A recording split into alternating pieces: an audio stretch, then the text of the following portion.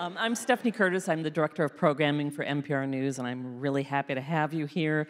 Thank you to all of you who are members of NPR. Thank you to all the Star Tribune subscribers who are here. We couldn't do this season without our sponsors at Becker Furniture World and Bremer Bank, so a big thanks to both of them. And I don't know if you know this, but NPR only got built up with one of our partnerships with educational sponsors around the state, and I think that's a group from Luther College here tonight, so a big shout out to Luther. Thank you for being here. This is a partnership, of course, with Star Tribune, so I would like to invite Sue Campbell, my friend from the Star Tribune, to come on out and talk about books with me. Hi, Sue. Hi, Steph. How are you? I'm good. Good. So what do you have coming up that the books lovers should know about? So I want the books lovers to know that we have a holiday book guide coming out on November 27th. So you'll want to pick that up because it will help you do all your shopping for all your fellow book lovers. That's one thing. That sounds good. What else? Well, what I was thinking about today, I was looking at our page proofs for Sunday, and it's the 2 books pages that we have every week, and I was really struck by what a huge tour of the world it was giving us. There's a review about a book that's a guy who went off-grid in Colorado, and another review that's about a memoir of someone's troubled adolescence, and there's another review about a novel that's by one of Ireland's best writers, current best writers. And I was thinking how wonderful it is to look at those pages and just get a taste of the whole world all at once. And it just makes me super grateful that we have book lovers in our community. So thank you all, and I hope you read it. Thanks, Sue. Thank you all for wearing masks tonight. We really appreciate it. It's good to keep everybody healthy. Please turn off your cell phone. Make sure it doesn't ring. And without further ado, I'd like to bring out Kerri Miller, the host of Talking Volumes. Hey, everyone. Thank you for being here. Do we have any librarians in the house tonight? Do we? All right, raise your hand. Thank you so much for doing what you do. Did I miss any up there in the upper? Okay, good to have you here. How many of you remember your school librarian? I know, a lot of us. I have a very vivid memory of my school librarian. How about the librarian at the public library that you went to? Yeah. I have vivid memories of the librarian at the Bemis Point Public Library. She had this giant swirl of cotton candy hair, and glasses, actually, that are about the color of the ones I'm wearing tonight. She was great. She looked fun and frightening at the same time. In late August, Celeste Ng tweeted, "Librarians are badass, and anyone who says otherwise has never really met one." Can we applaud that? Can we say, yeah, that is right on? Tonight, we're going to enter the libraries of our memories and the library in Celeste's new novel. We're going to wander the stacks together. We're going to revel in the subversive power of the written word and the collective knowledge that libraries hold. And we're going to talk about what it means when books and librarians and readers stand up under ill-informed and ignorant assaults. Do you know where I'm going with this? Yeah. Aren't you glad you came tonight for that? All right, good. Celeste Ng's new novel is titled Our Missing Hearts. Please give her the warmest welcome to the Fitzgerald Theater stage.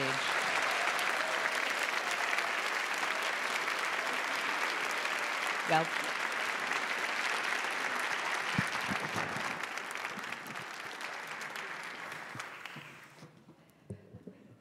hi. Hey.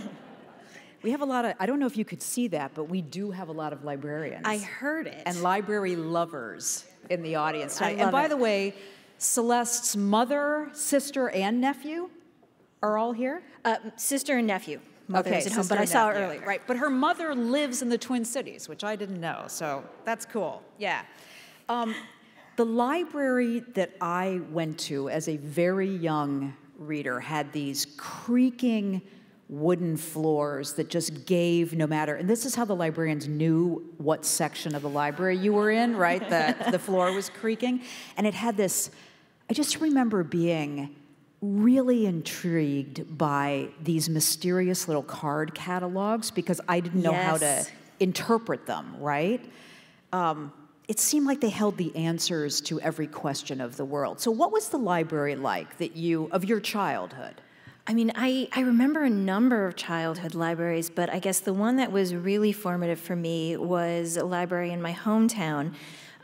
It was right across from the middle school, and so sometimes I would go over there after school and just kind of wander around in the stacks. It was kind of a 70s sort of library, so I think they were trying to make it more open and accessible. But similarly, I remember sort of creaky floors. I remember metal shelves with corners of books that you maybe weren't sure anyone had ever looked at in the past 50 years. And those were fun. You know, you just kind of want to see what's in there. And they had those cards in the back where you could see who had borrowed them and when, which was also really fun. And they had a card catalog at first, but then immediately it changed over to a digital catalog. And I miss those little drawers. I know. In fact, weirdly enough, I just ordered these vintage library cards.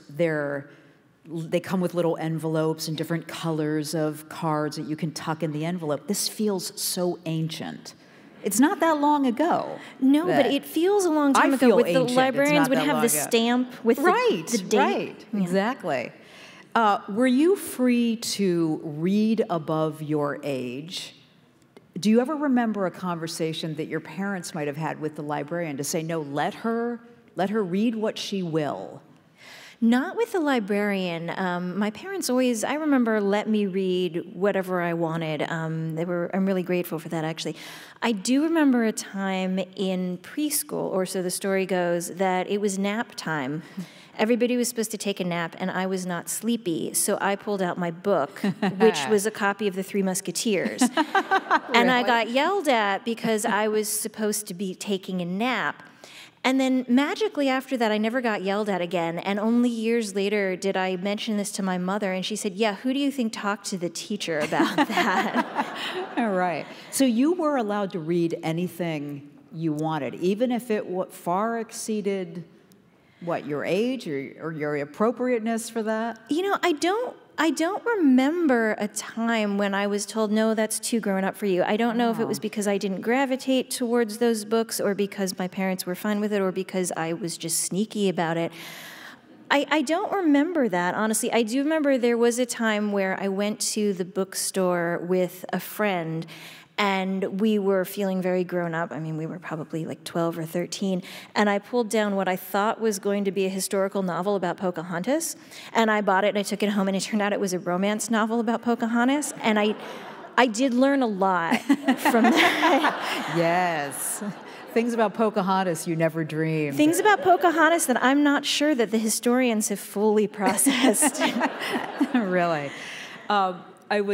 I have Susan Orlean's book about libraries. I wonder if you do too? I do. So Good. Susan Orlean and I actually grew up in the same hometown. Did? We're both from Shaker Heights, Ohio. Oh my gosh. And in the beginning of the library book, which I loved that book, she talks about going to the very library I was just talking about, the Bertram Woods Library in Shaker Heights. How cool is this? She says, it wasn't that time stopped in the library. It was if it were captured here, collected here. In the library, time is dammed up, not just stopped, but saved. It is where we can glimpse immortality. In the library, we can live forever. Oh my gosh. She's so good. She is amazing. But I think she's right. There's this sense that the library is it's not just a place that information and time and thoughts pass through, but that it's collecting them, that it's kind of pooling up there in a really good way. And that it's being saved for some future time where we don't know when we'll need it, but just in case it's going to be there. Yeah, that's a good point. There's kind of a sense of immortality too, right? The voices of the long ago authors, the big ideas that people had that were radical in their day, still exist.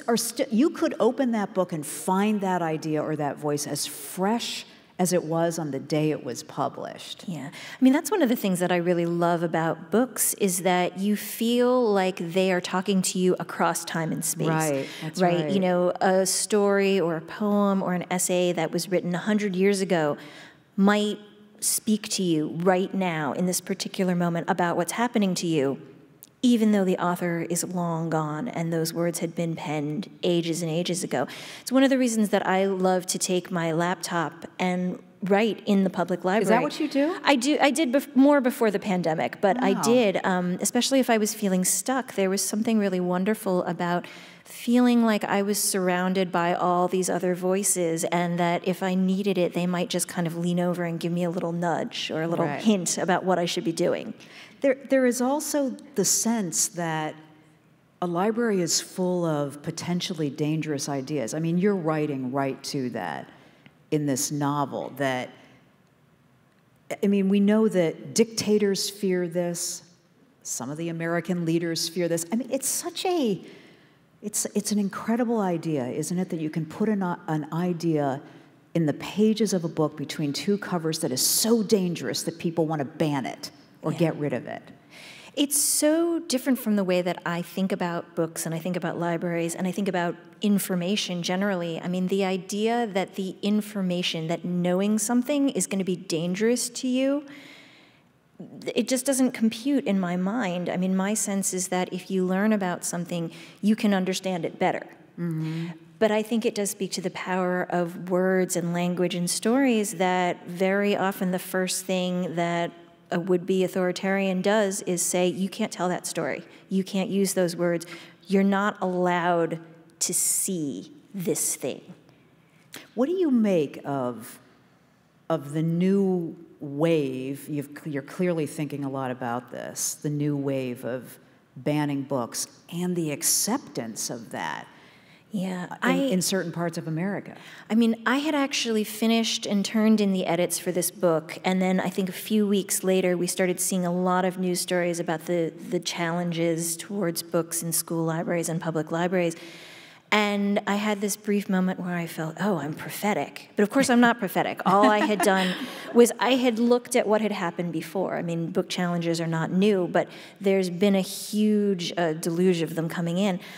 I think what it really is it's an attempt to say which stories are important and which stories are not important or shouldn't be told, or maybe we should even just forget about them entirely. And that feels really dangerous to me. It feels to me like an attempt to say that certain people's existence in history are not important, should not be told, should maybe be forgotten about. And it's not a big step from that, I think, to saying that those people are not important and should be moved out of sight or maybe eliminated. And that, I think, is a very, very dangerous thing. You know, I think about two writers that I've talked to on this stage at either ends of the spectrum of what you've just described. Judy Blume, I mean, she has dealt with book banning because I always remember her saying, if these parents don't think their kids already know this, they are delusional. What are they trying to protect them from? Yeah, it's amazing to me, the idea that it's so often put forward, like, well, we have to protect the children from this. The idea that the children somehow did not know anything about it, would never have thought about this, would never have had any curiosity, interest in it, whatever, had this book not come to them. I think they've got the causality a little bit backwards. Right. And I think that's part of why books and stories are so important, because a lot of times I think we go to books when we already know a little about something, but we need to know more. And we're looking for context. I mean, I think that's really how I think about all this information, is it's context for you to better understand the shape of the world, for you to better understand your place in it, for you to better figure out sort of what your own values and instincts are. The more stuff that you know, I think the more clearly you see the landscape of the world around you. The context doesn't give you the ideas in the first place. Right. Right. The other author on the other side of that arc is Azar Nafisi, and her experience of, creating this group of readers in Tehran, and they're reading all these Western novels that you would think, what does Daisy Miller have to do with anything that the lives that these students are leading, and how secretive she had to be about that, and how dangerous that was. Yeah, I think that speaks too to the sense that a story can transcend a lot of those superficial boundaries. We often here, I think, see people turning away from books because they're like, oh, it's too different. That's not about me. I can't recognize myself there. And one of the things that I've been really pleasantly surprised by in past years is that people will pick up a book by a writer of color or by a writer who's from a background very different from theirs, and they'll find resonances in places that they didn't expect. I mean, that's, again, one of the powers of stories, that they can speak to you across those boundaries. I mean, your novels are kind of a test of that, aren't they? Well, thank you. That's a nice thing to say. I mean, when I first wrote Everything I Never Told You, which is my first novel, I really was not sure, A, if I could finish the book, but B, if anybody would be interested in reading it at all, because I thought this is a book about a mixed race, Asian and white family. It's about this one very particular family situation. Who will care about this? And it's been really wonderful to hear so many people, Asians and non-Asians alike, say this felt like a reflection of something that I know. It helped me understand my family better, or my mother better, or it helped me. I had a woman at an event I did earlier say, this book made me change how I parented. Wow. And that was an amazing thing to hear. Which book? Everything I Never Told You. Wow. And that was an amazing thing to hear. And the idea, again, that something that felt like such a particular and individual story could speak more broadly, it's really the nicest thing that a writer can hear, I think. Just a little sidebar here. Do you think you ask that question of yourself every time you start, a novel, you start to conceive of a novel and the ideas come together? Is who will care kind of one of the barriers that you have to get over to get into the book? It's a question that I ask myself frequently, especially when I sit down to the computer. And what I realize I have to do is I just have to kind of put a pin in that question and move it to the side. Because as selfish as it sounds, the first person that needs to care about the story is me. Right. And any story that I go into not because I think, oh, this is going to speak to a lot of people. I hope it will.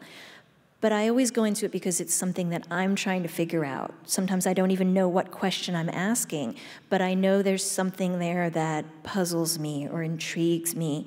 And I have to follow what I find interesting. And then hopefully by the end of it, it'll speak to other people too. But ultimately, I have to not think about what other people are going to think and really think about, well, what is it that I find interesting about this story? It sounds like you have become more at ease with asking the question and then saying, but I'll get that. That'll be revealed in some ways than you were maybe at the very beginning. I think that's right. I think one of the things that I've learned 3 novels in, I haven't learned to be faster. I keep thinking I will get faster at writing the books. I still have to work really hard at plot, but I've learned, for example, to follow my instincts, and I've learned that I can trust my instincts. It doesn't mean that I go and I don't think about it, but it does mean that if I find myself wondering about something that doesn't immediately connect to my current project, a lot of times what that tells me is something in it resonates with the project, and I have to go in there. So during the pandemic, I took up gardening, as many people did, I think, and I was trying to get my tomatoes to grow, which in Boston, where we have a very short growing season, was surprisingly difficult. And I was reading all these gardening books, and to my surprise, they opened up something in this novel. And so there is a little bit of gardening in there, and I didn't expect it to come from there. So I follow my instincts now more readily. I trust myself a little bit more. Were you just kind of teasing when you were talking about writing faster? Because why would you feel like you need to write faster? it just seems like I should have figured takes a some long of this out. It takes a long time, you know, and I love that people ask me, you know, when is the next book going to come out? I'm like, well, I'm still doing the tour for this one. I know. A question I will never ask. But I think it's a wonderful thing. I think it's wonderful when people are eager for your book. And in some ways, I'm impatient too, because I have ideas that are kind of fermenting in my brain, and I want to get them out on paper. And I keep thinking, okay, I gotta let's push this out. And I realize it just takes a while. It is really, fermenting was the word I just used off the top of my head, but it is like that. It takes time, and you can't rush it. So you talked about questions that might catalyze you into, you know, as the ideas are coming into form and coalescing maybe into a novel. I mean, is it the goal as the writer that you will answer all of those questions for yourself, or that you will just shape them in a way that makes them interesting, and maybe there is no absolute answer to it, and that's okay too? I come much more down on the side of the second part of what you said. I don't know that there is always an answer, even for myself. And the answer that I come up with will probably not be the same answer that other people come up with. Everyone's experiences are different. But I think if I can articulate the question really clearly, that's the job of the novel as I see it, to pose to the reader certain questions or dilemmas and ask them to reflect inwards and think, what would I do in this situation? Whose side am I on? Or do I feel a kinship with both of these characters? Right? That's what I'm doing for myself. And I think that if answers come up for the reader, that's great. But I think they come from within that reader and not from me and not from the book. Because, of course, we're all going to bring our different experiences and ideas and answers to the questions that you're raising. Are a lot of those questions, what if I set these things in motion, what would happen? I mean, tell me a little bit about the form that the questions take. They tend to take the form of why a lot of times. I think that's the question that puzzles me the most. I often start a novel with a particular image, or generally with characters and a situation that puzzles me. For Little Fires Everywhere, I used to write in a coffee shop in my neighborhood, and one day I came in and there was this kind of smoky smell in the air. And all the people inside the coffee shop were saying, oh, did you hear about the fire? Did you hear about the fire? And it turned out that there was a church around the corner that had had an electrical fire and had basically burned to the studs.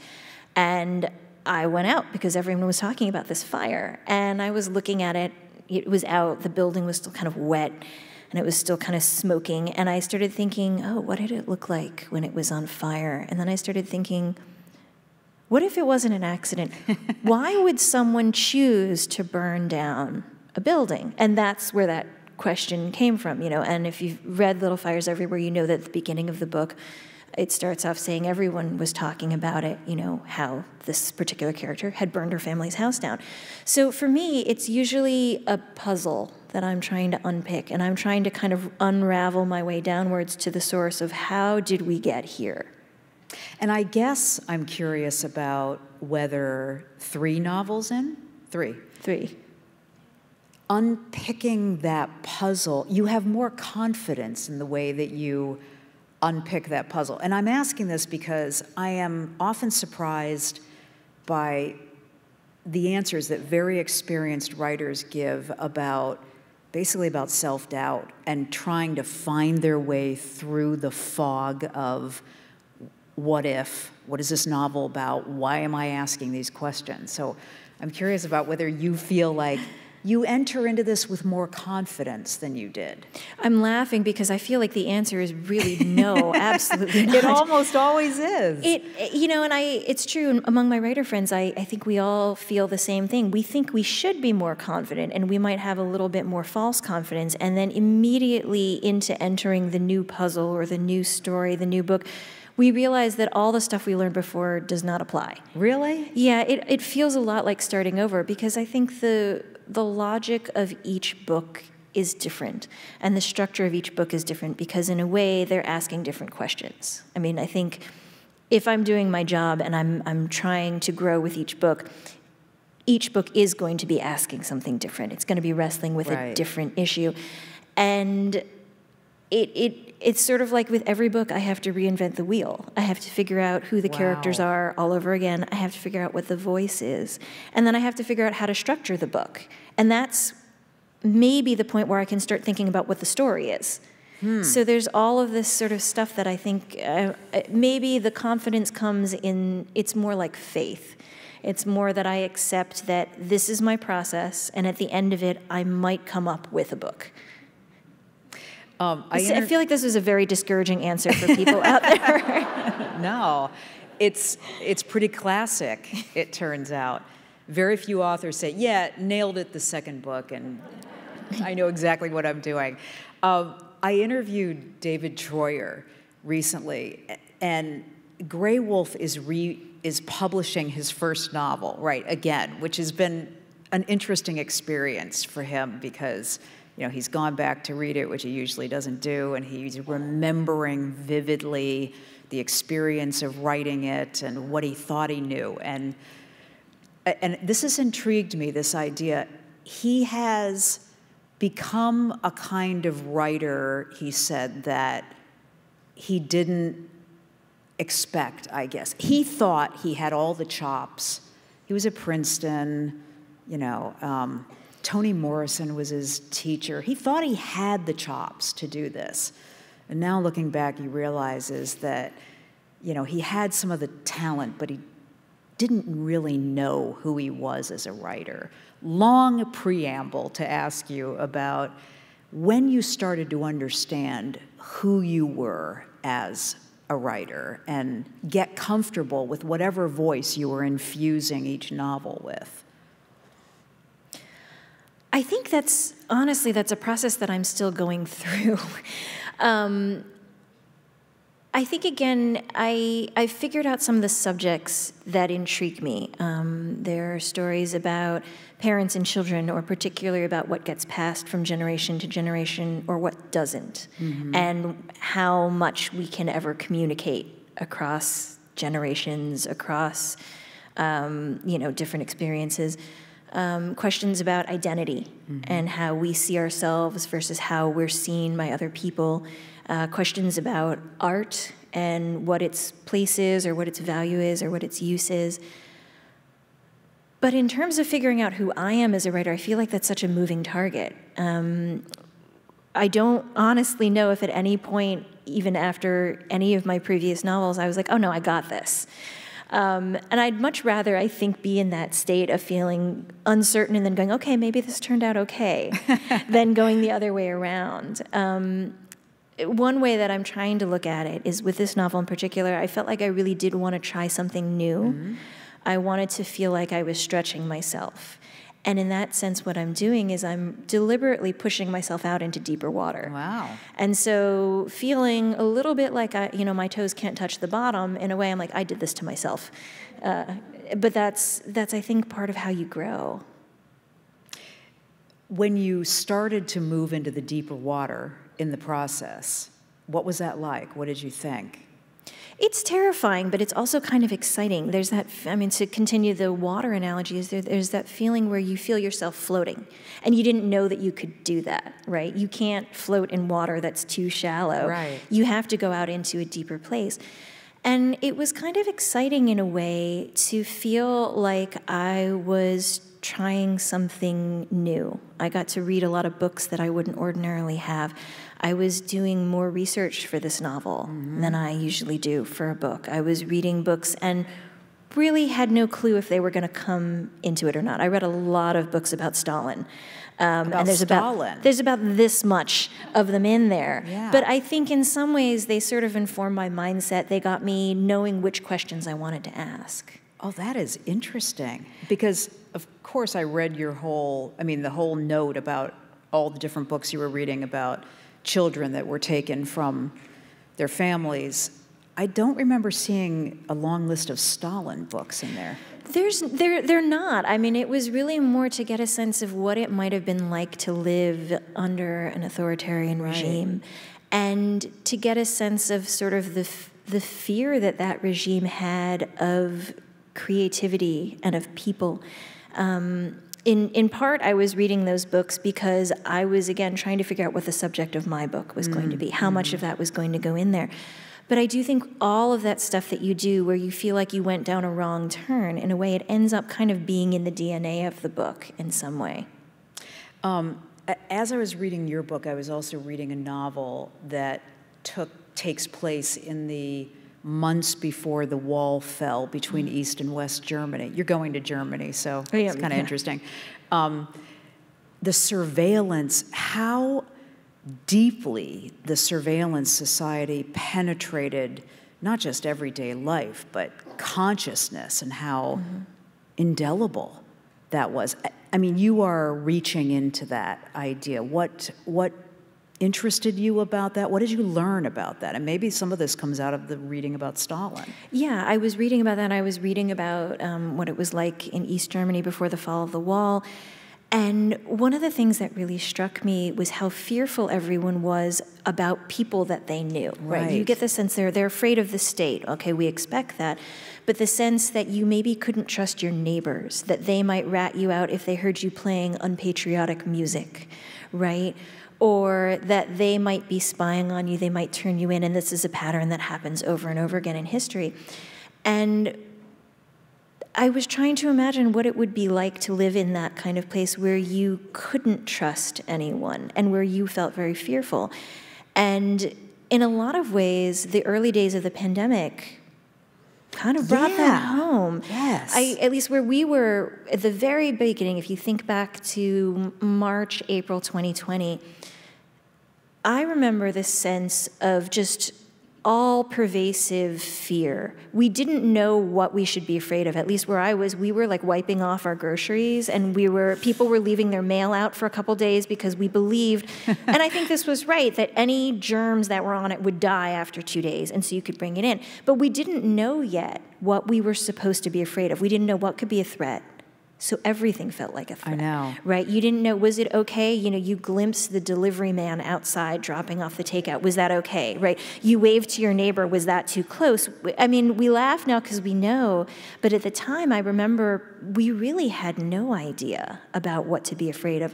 And that idea that everyone might be dangerous to you. I think the pandemic really brought that home for me. I mean, what that clearly does in the characters in the novel and in society is it shrinks everybody to their smallest, most unconfident, I mean, it's terrible. I think what it does is it emotionally kind of locks you in the same way that I think in the early days of the pandemic, we had to literally kind of seal ourselves up. You didn't see anyone, you didn't go outside.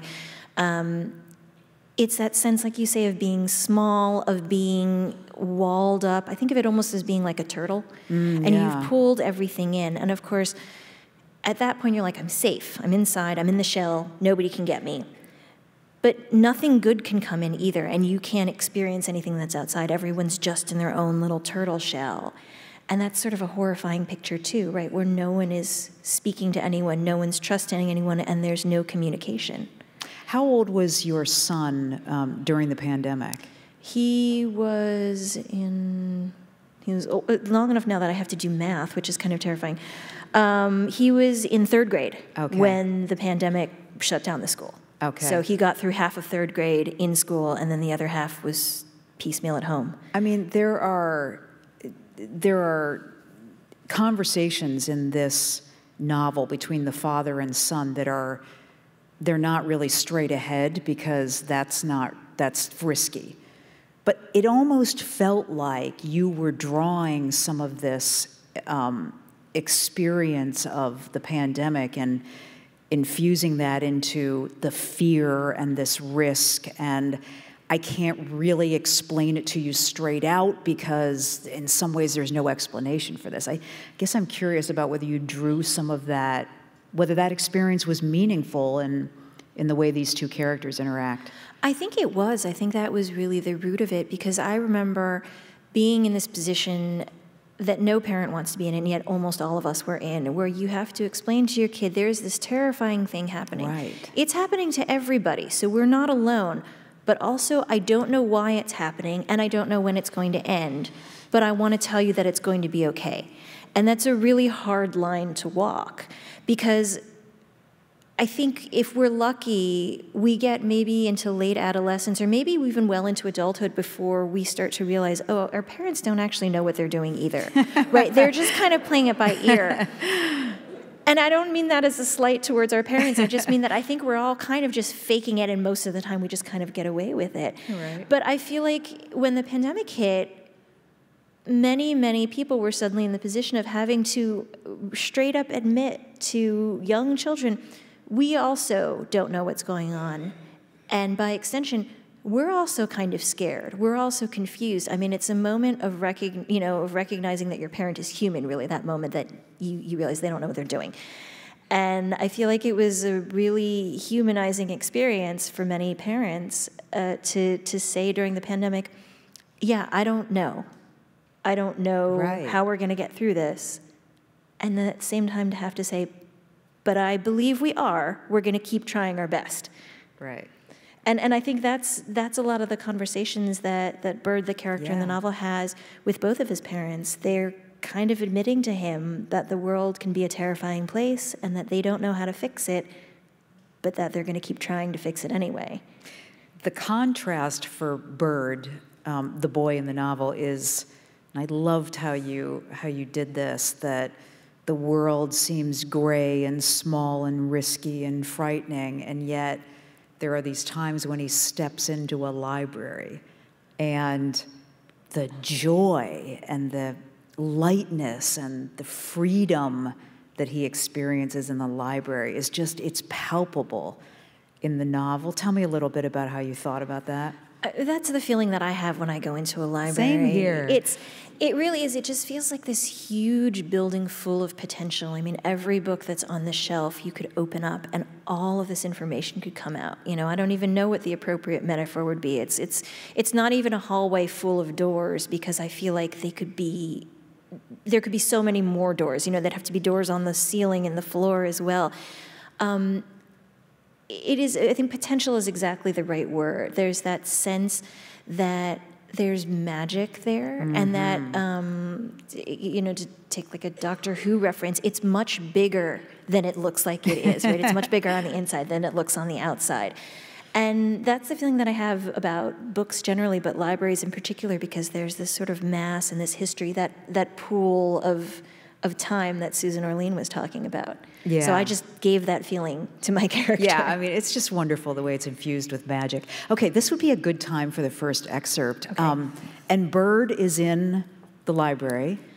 Yep. And maybe you want to tell us a little bit about kind of where we're at in the story. Sure. So Bird is 12. He's been growing up with just his father. His mother, who's Chinese American, left the family 3 years before. And his father is white and has been raising him. And he's living in a world where a lot of books are being challenged. So his mother's book has been removed, and he's never seen it before. And he's just snuck into the university library, and he's sort of looking for signs of her book, and in particular a book about a fairy tale that she'd told him a long time ago. Bird passes shelf after shelf, slotting his fingers into the spaces where removed books once stood. There are fewer missing here than at the public library, where some shelves had been more gap than books.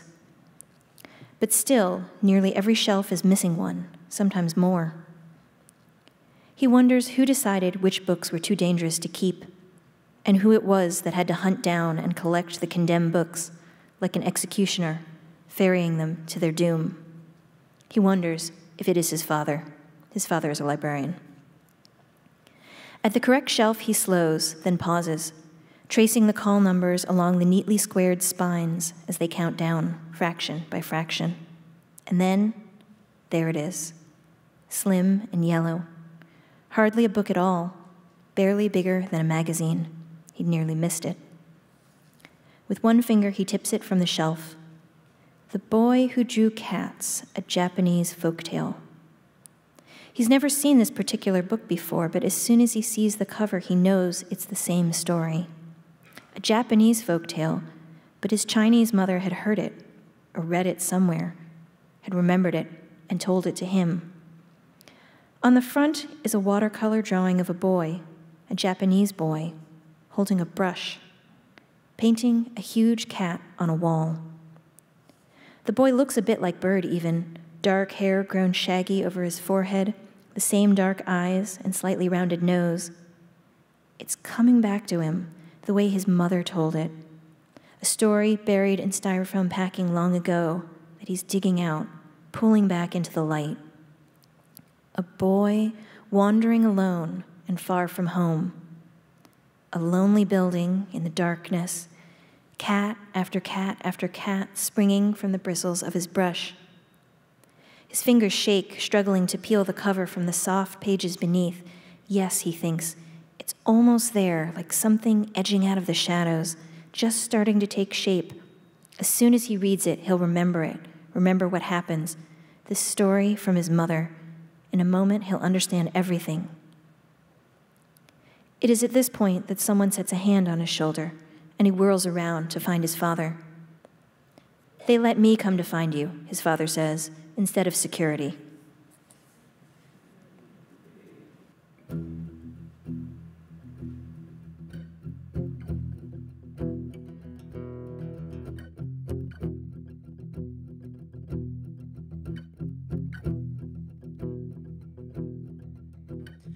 Oh, sullen mind, be kind, don't go there again. You're busy, you say, well, okay, but decay's walking in. There's a door in the floor going down to the ground to retire. There's a dent in my couch, but I can't figure out if I'm tired. I sit and spiral out of my mind.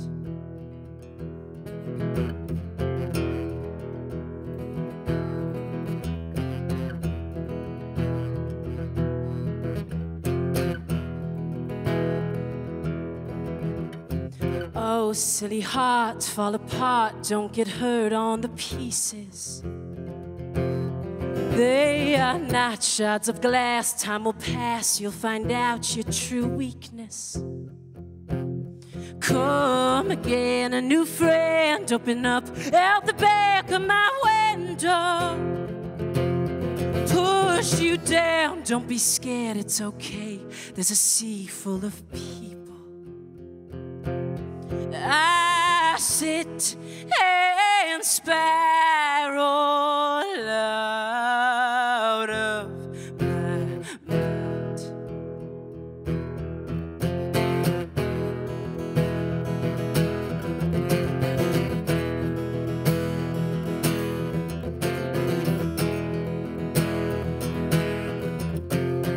What will you give me? And time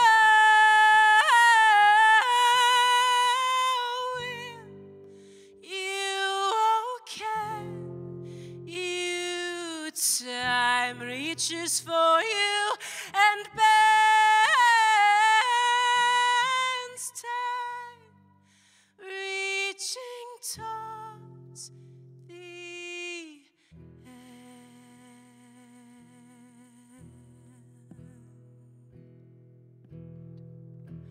Forgive me, my dear, open up, give it back, I can hear you. Won't you shatter the past, draw the curtain, look back on the real view? If they said it won't be, will that satisfy me? Will it haunt you? Don't listen to them, I'm a fox in a den, not a curfew. I sit and spiral out of my mind.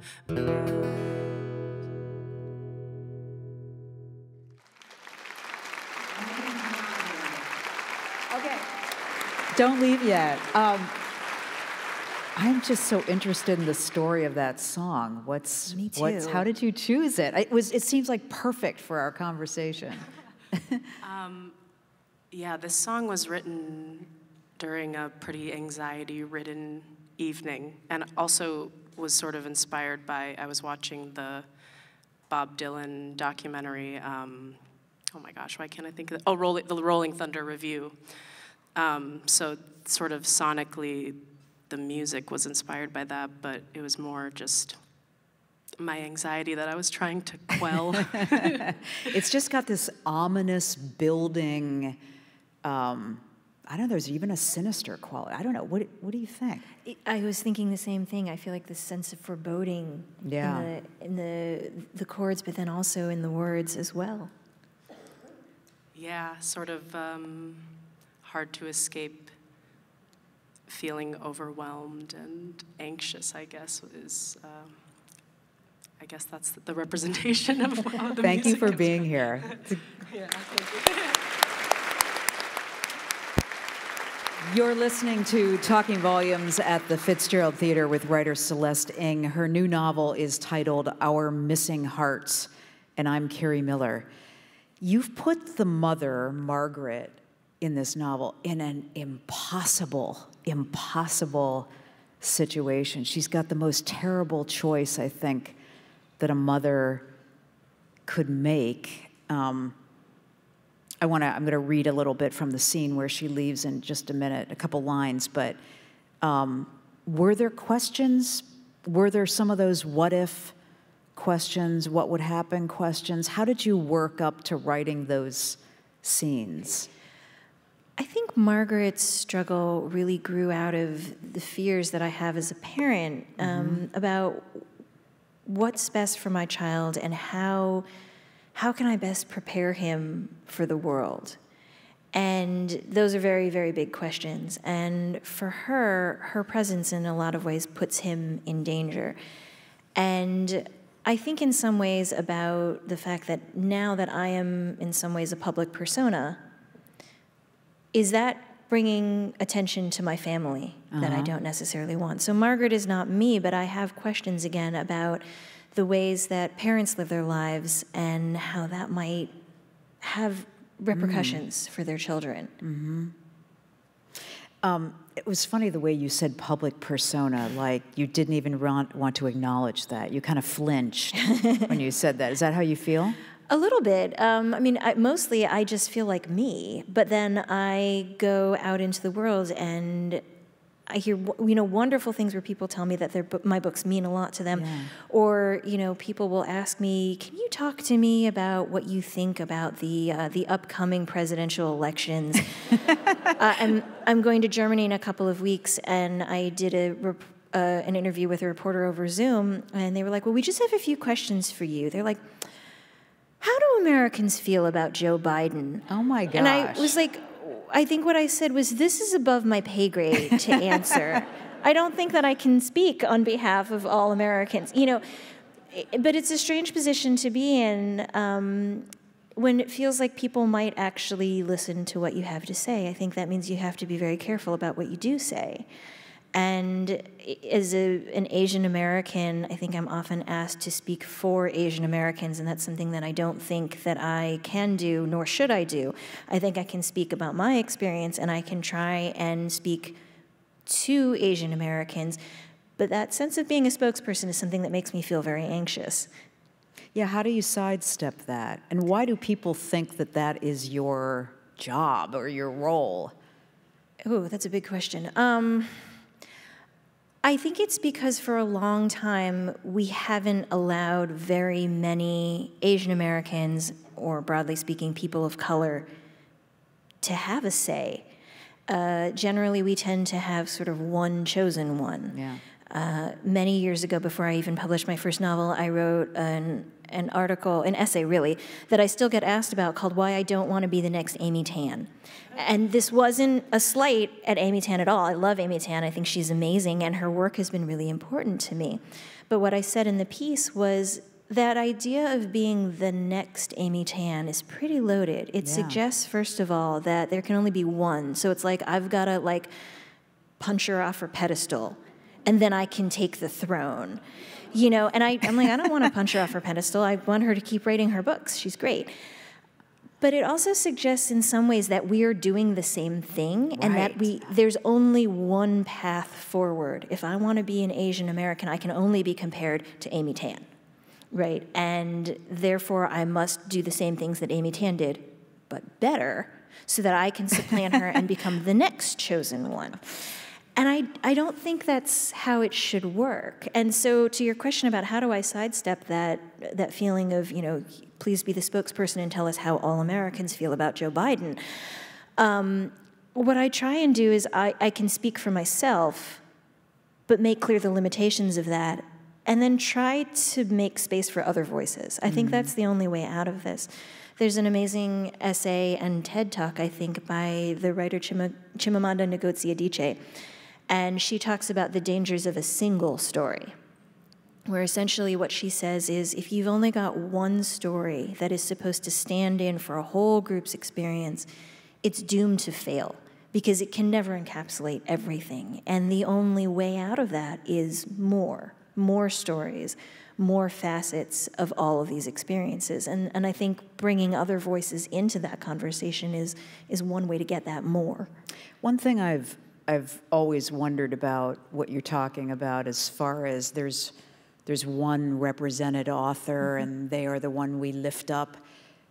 I think Jacqueline Woodson and I talked about that I'm always curious about the chicken and the egg thing. Is that because that's what the public will accept and so that's what the publishers give them? Or, you know, does it start with the industry and that's just these few authors? Do you have a view on that? I don't know, honestly. I'm trying to figure that out myself. Yeah. I think if we can crack that may be one of the ways that we solve the kind of endless cycle of there only being one chosen one. I know that the publishing industry, I think, wants to diversify itself sometimes, and it wants to bring up a voice in particular, and those voices don't always catch on for whatever reason. And so there must be more to it just than that, you know, the industry is pushing one particular person. They don't have that control. I don't know what it is. There is a chemistry there, I think, between writer and story and reader, and we haven't figured out what that formula is. There may not be a formula at all. Does it feel better than it has been in a while, or how does it feel right now? I don't want to assume that. I think we're making progress. I have been thrilled because I've seen many more books by Asian women writers, but by women of color and people of color generally, and then marginalized writers. I've seen more stories coming out, and they're being allowed to tell more kinds of stories. Right. For a long time, I think that if you were, for example, a Chinese American writer, people expected you to tell a particular kind of story. It was maybe going to be a story about immigrating to this country and then finding that it was really hard, but eventually finding your place and realizing that America was welcoming you. Or it was going to be a story about how... It was fiction, right? Right, Yeah. you know, and those stories exist, but they're not the only ones, right? Or they expected it to be a story about struggling against your restrictive parents, and you wanted to be free and do these things, and your parents did not, and eventually maybe you found peace or you struck out on your own, right? There are certain narratives that were prescribed in a way. And now I think we're getting to see more stories in which the ethnicity of the writer and the ethnicity of the character is part of the story, but it is not the only part of the story, and it maybe isn't even the main part of the story. It's just one of the factors that go into a much bigger piece. And that, I feel like, is progress. We have to see how far it's going to go. Yeah, I feel like you've just kind of defined what you were saying with I don't want to be the next Amy Tan. I mean, the novels she writes and what you're writing about are very, very come from really different places. Yeah, wonderful, both of them. But and that makes sense to me because we are different people. Right. We've had different experiences. We have different relationships to our ethnic heritage, and we grew up in different times. I think Amy Tan's first book came out when I was 4 or 5, and so I remember it being on the bookshelf at my parents' house. So it makes total sense that her view on things is going to be different from mine, and likewise, the next generation's view of things is going to be different from mine, and that to me seems like a good thing. It seems to me like we are evolving and having more space for those stories. Was that the Joy Luck Club? The Joy Luck Club, I believe, was her first, yeah. And Do you remember, so you remember seeing it on bookshelves? I do. Do you remember reading it? I do. I didn't read it until I was a little bit older because I don't remember being conscious of it until I was maybe about 10 or 11, and I think it was around that time that the movie was coming out, and it was a big deal. And I remember my mother was really excited about it because it was the first movie that had an all-Asian cast since Flower Drum Song, which came out, I believe, in the 60s. Wow. And then it was another really long period before another one until Crazy Rich Asians fairly recently. So I think when you... So what's 30 years in Yeah, between? just, a couple decades in there. But I think that's part of it, is the sense, that's part of how we get to, the idea of there being one anointed one. When there's such scarcity, right, there's that sense that you got to take whatever representation you can get. And you're going to rally behind that. And that's a wonderful thing. And if we're getting to a point where there are many more pieces of representation, let's say, to me, again, that feels like a good thing. There's much less scarcity. Right. I want to come back to this scene where Margaret is realizing that to keep her child safe, she has to vanish. And, let me ask you this question. Was there literature or journalism that you turned to think about, to write into this scene and to think about a choice like this? Honestly, a lot of it really is just me digging into the character. I spend a lot of time doing what I call writing off the page, meaning that I'm writing things in a notebook or in a whole separate file that are not intended for the book. Sometimes pieces of them end up in the text in the end. But they're my ways of kind of letting the character just kind of talk and getting to know their voice, getting to know what they think about, and really kind of getting to know how they would act. And all of that really comes just out of me digging into who I think this woman is and why she would make these choices. Okay, that's interesting, because the scene is so, there's kind of a spareness, I think, to the scene. She tells her son, who's playing in his room, that she's leaving, and of course he doesn't know that she's leaving for however long. And you write, he did not turn around, and she was grateful for this. Grateful not to see his eyes in this last moment, grateful that he did not run to her and press her face into her belly, as he usually did, because how then could she ever hope to peel herself away? Makes me tear up to even read that right now. That's an extraordinary scene. I mean, some of that comes from my memories of dropping my toddler off at daycare. It sounds silly, but it's true. I mean, maybe some of you who chuckled have the experience of trying to detach yourself from a child who really wants you to stay. And you know that in 5 minutes, they will be happily playing, and when you go to get them in a few hours, they will not want to leave. You can know that consciously, but it doesn't make that moment in which they're clinging to you and asking you to not go, it doesn't make that moment any less painful. Right.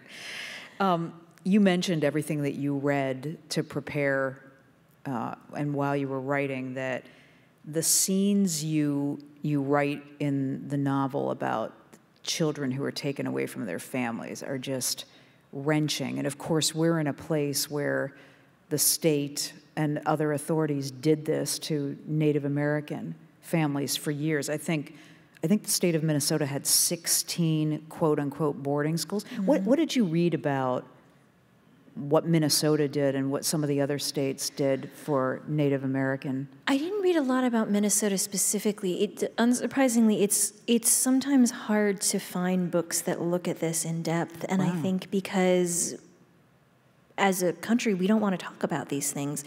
I read a lot more about the so-called Carlisle Industrial School in Pennsylvania. And interestingly, soon after I turned in this book, my mother emailed me and said, "Did you hear that the Pope is coming to Canada?" Because they also had so-called residential schools. And the Pope just recently went up to Canada, is part of trying to apologize and make reparations. I read some. I didn't want to read too much because I wanted in some ways to keep a little space between that experience and the experience of the kids in the book, which is different. I didn't want to be taking that experience and sort of just putting a different color on it and making it into something else. But I did read stories from adults who had been at the boarding schools or in the residential schools and what their memories of them were. And what struck me was that their memories were often very piecemeal. I'm sure they remembered more, but the things that they were able to speak about were very specific. In a way that they had to kind of build a little wall around this kernel of story. Wow. And so many of them would talk to their children, and their children are now adults, and their children would say, she wouldn't talk about that. She'd only tell us about this one particular nun or this one particular teacher or this one particular day. In a way, I think it was, you had to make it small enough to take in. And if you heard the whole experience of it, it might be overwhelming.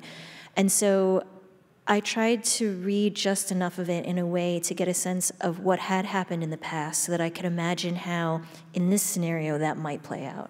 I mean, it reminded me that, when people, and I'm sure you run into people who say, I don't read much fiction. I want true stuff. I want to read nonfiction. And I have this discussion a lot with readers, not to put down nonfiction at all, but is there anything ever more true than what you read in fiction?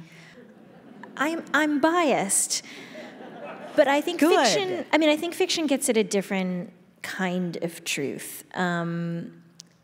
Ages ago, I remember being out. I think I was just sitting outside eating in a park, and I heard this group of young businessmen sitting, having a little chat over their outside lunch, and one of them said something like, oh, this memoir that I was reading, it was so much more meaningful because it really happened.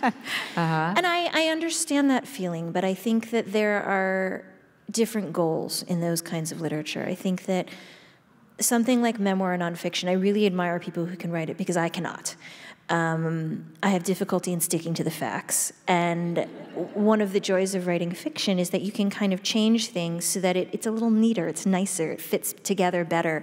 A friend of mine who's also a fiction writer calls it life editing because she says, things don't happen neatly in life, but in fiction you can make them work perfectly. But I think that nonfiction, I think its power is really in that it's asking us to witness something and it's asking us to go in trusting that this happened. So if you think about memoirs, which are often about things that people have endured, in a way, what they're saying is, I'm going to testify to you, and I'm going to tell you about this thing that happened to me, and you're going to feel its power because you believe I'm telling you the truth. And in fiction, I think we go about it in the opposite direction. We say, I'm going to tell you something that is not true. Completely made up. It's made up. I have made up all these people, all these scenarios, but you're going to feel that it's real, even though you know that it's not true. And for me, that's kind of the magic of it. It is like a magician saying to you, I'm going to do this thing, and then they do it, and you know it's a trick, but it doesn't make it any less cool to see it, and in a way, it's got a different power, because you're believing in this even though you know these people are not real.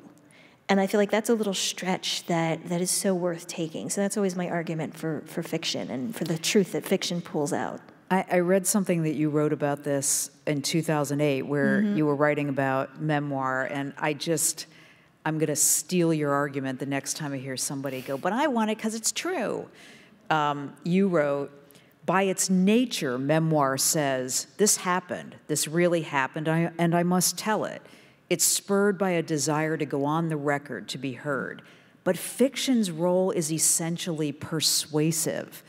It forces you to start from a position of disbelief by announcing its own fictitiousness.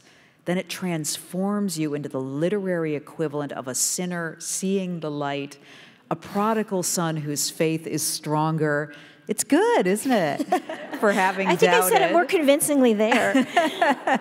And been redeemed. You don't question a memoir. You believe it's true when you pick it up. But you are told from the beginning that fiction is untrue. It depends on its own power to convince you in spite of this knowledge. And that belief, when it comes, is a complete transformation. And this is why we need fiction. Hurrah! It's true.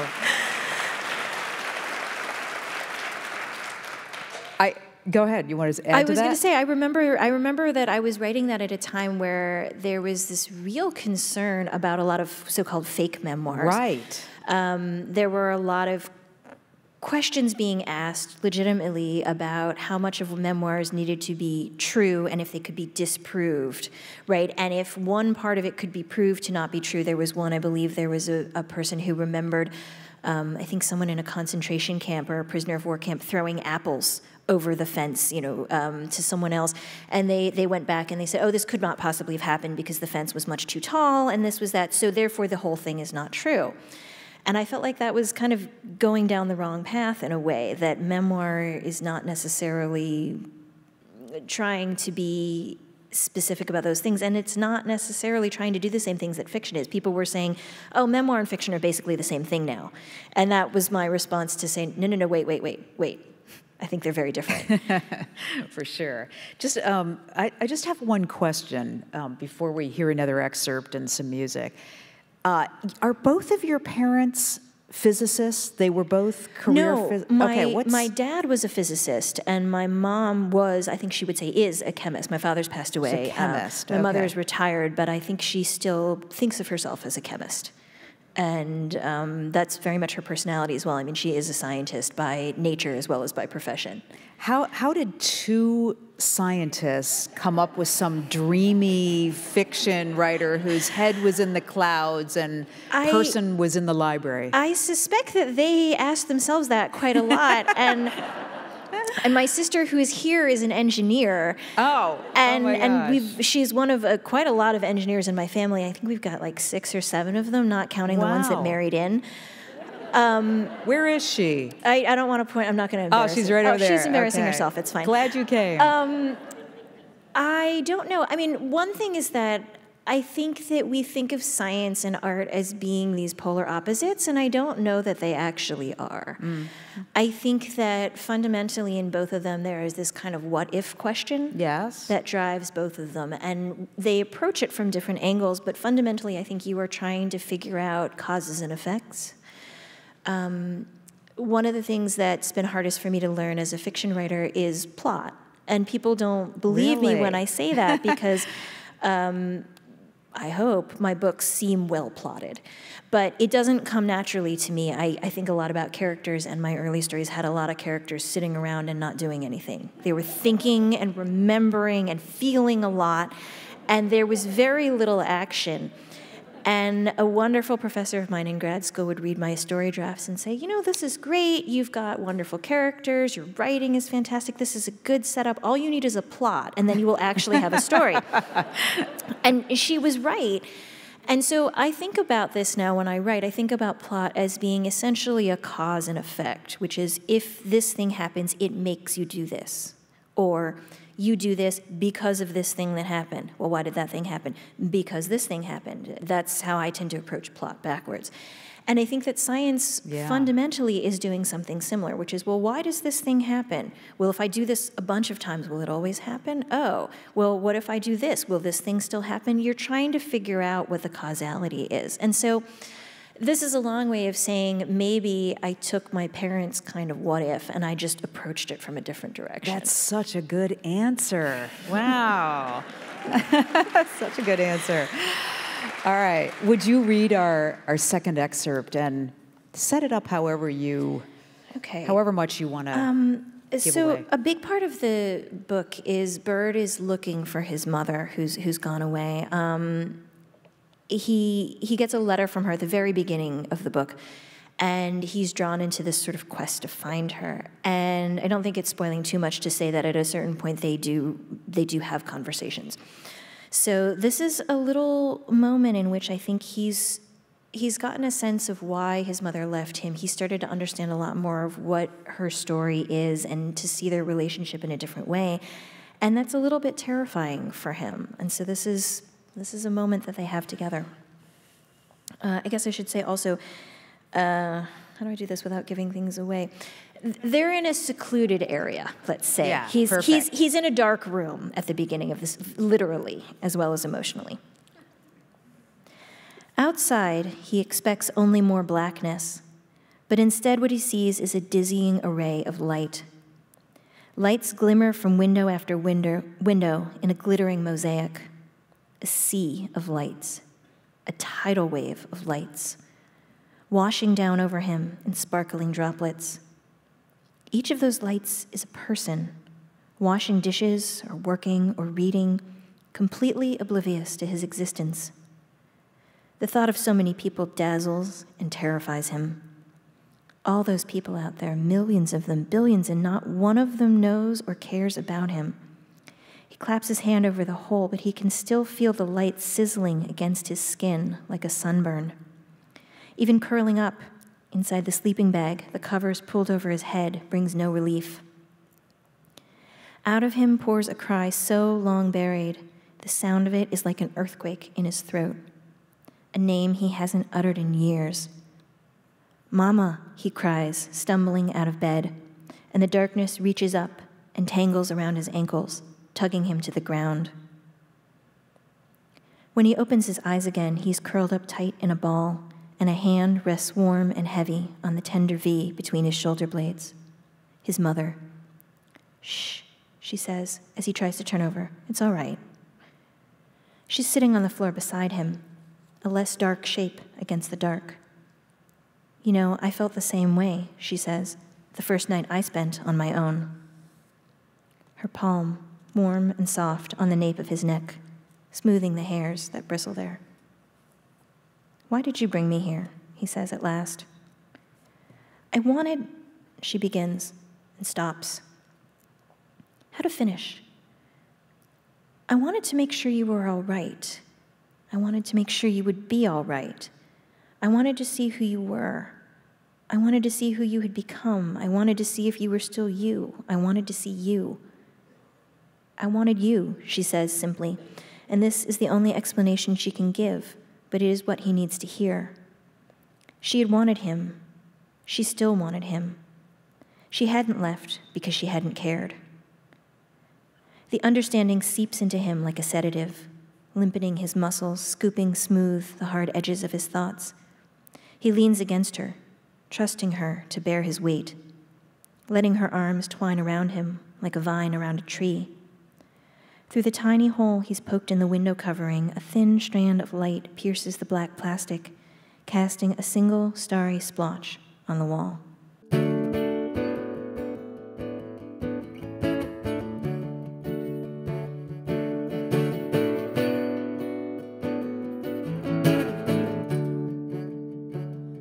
I'm starting to see you in a different way.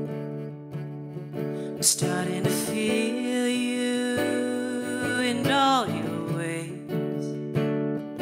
It's the space between that makes the stars shine. If you bring them together, it can light the sky. Kiss my baby one more time. A band of horses, such a powerful stride. I'm starting to see you in such a beautiful place. I'm starting to hold you in a tight embrace. Conversation, it comes and goes. It's the space between the words I remember most. Disappointment will never overtake if you can let it go and let love be made. Starting to see you in a different way. I'm starting to face you in a wild way. Comes the coma and away it fades. If life doubts you, don't be afraid. Oh, can you come apart? Don't be afraid to show me who you are.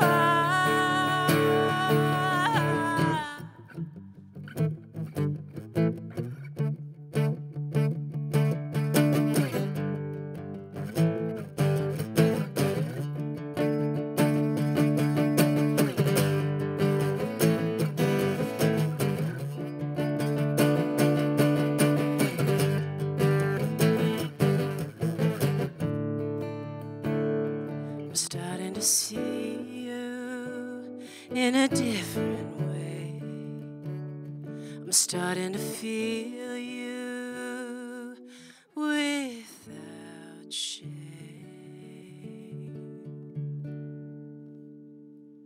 Megan Kreidler, thank you. Thank you. You're listening to Talking Volumes at the Fitzgerald Theater with Celeste Ng. Her new novel is Our Missing Hearts. And I'm Kerri Miller, and we can bring up the house lights for questions. We have microphones. Yeah, people with mics in the audience. And if you want to ask a question, just raise your hands. Yeah. Everybody's looking around. No, you go first. No, you go. Right over on that side. Hi, good evening. Hi. I was wondering how often you write poetry, since it's so central to the novel. Oh, this is such a nice question.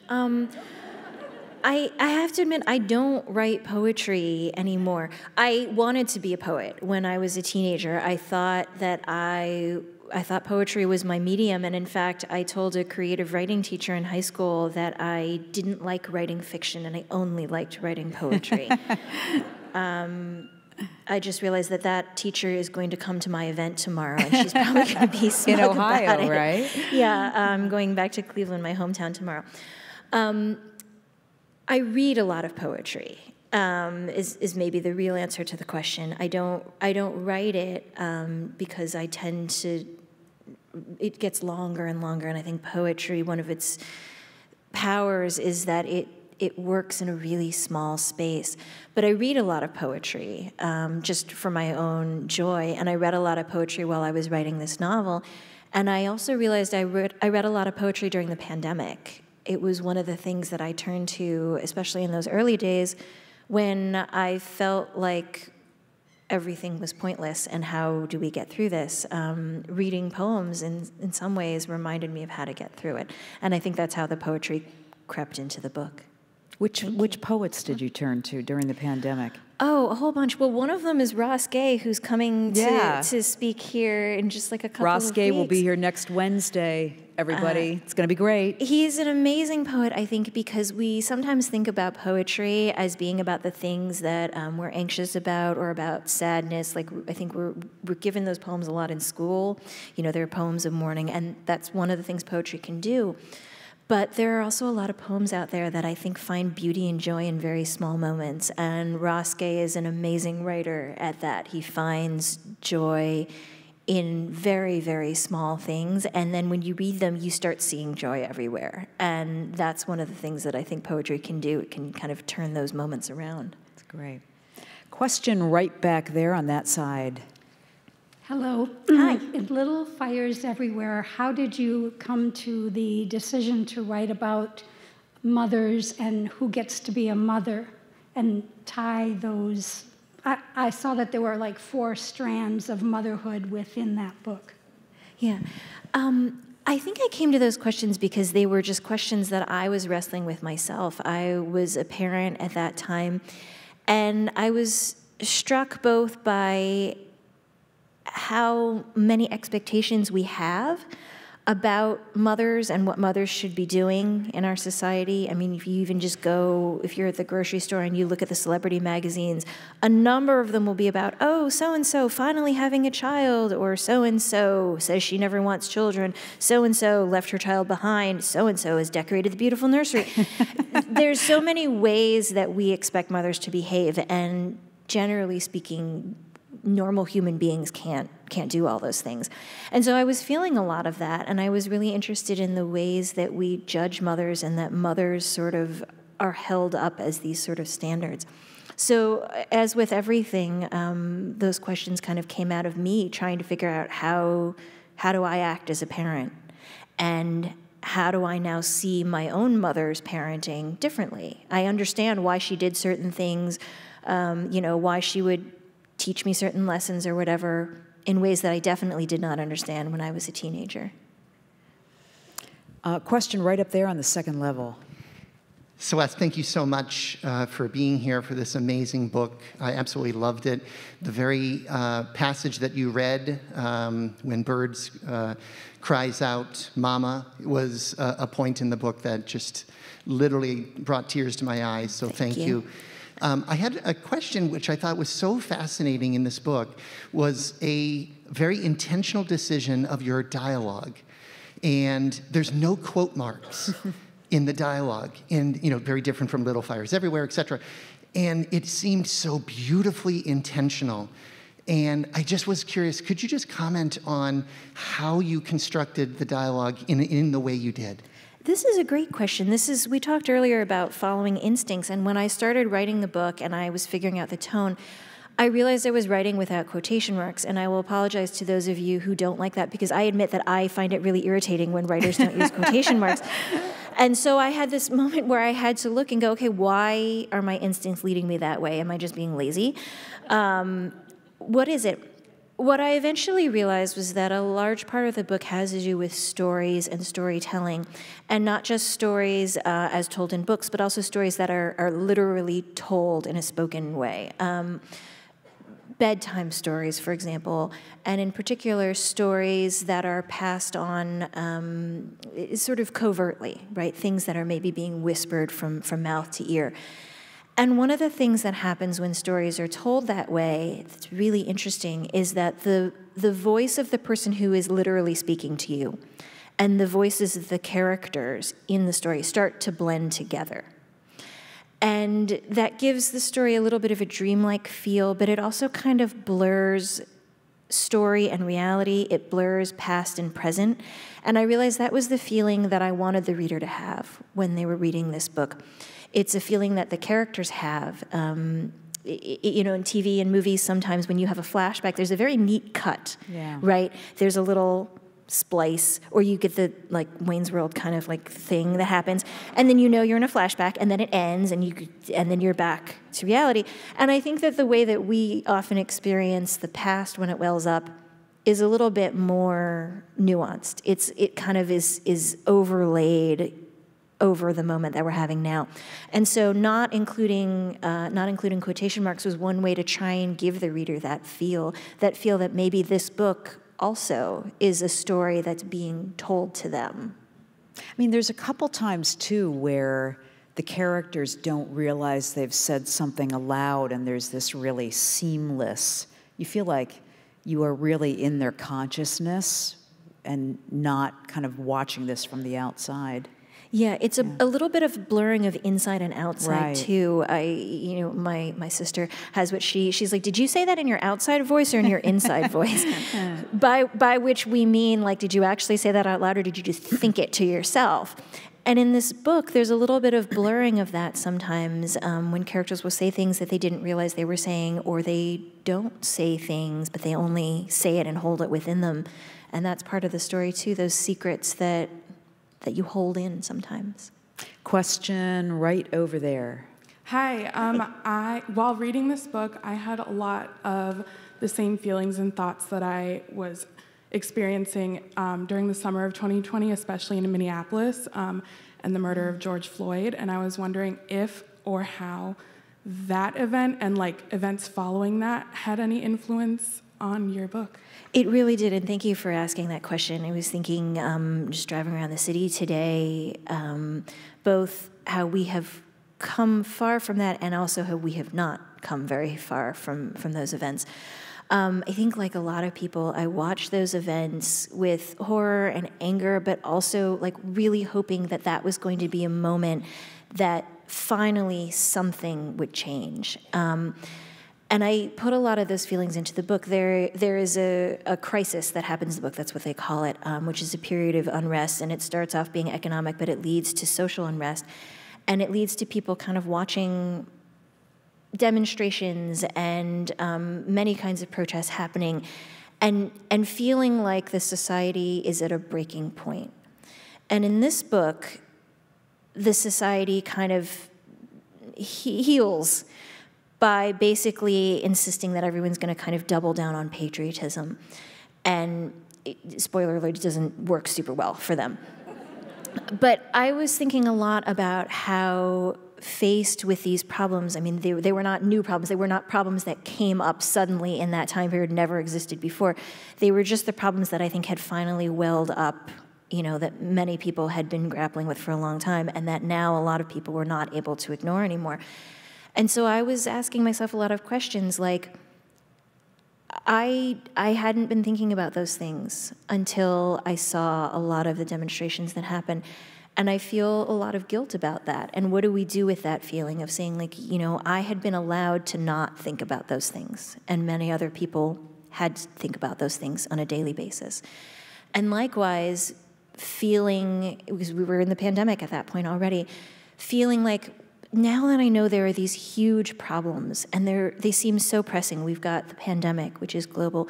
We've got all the issues around police brutality and just generally racism in our society, all kinds of huge issues. As one person, I was feeling very helpless, and particularly as a writer. In